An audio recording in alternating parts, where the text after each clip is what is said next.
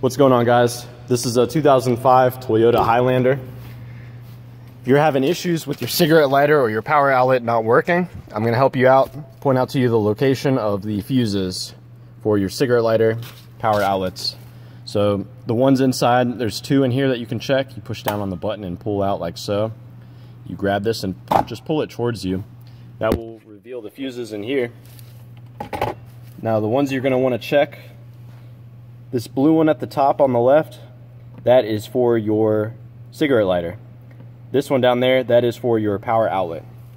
If you want to swap that around, if one of those is blown and you want to put something in there to get it working, you can throw in this one right there. That's for your heated seats. So if you don't care about heated seats and you want to charge something up, go ahead and snatch that out.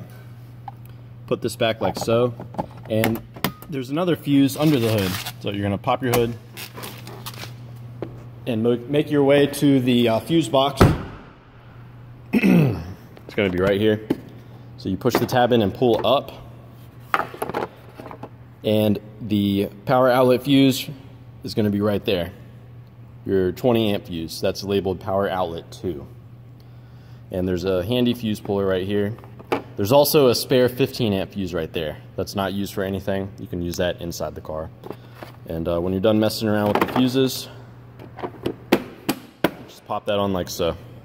Let me know if you guys have any questions.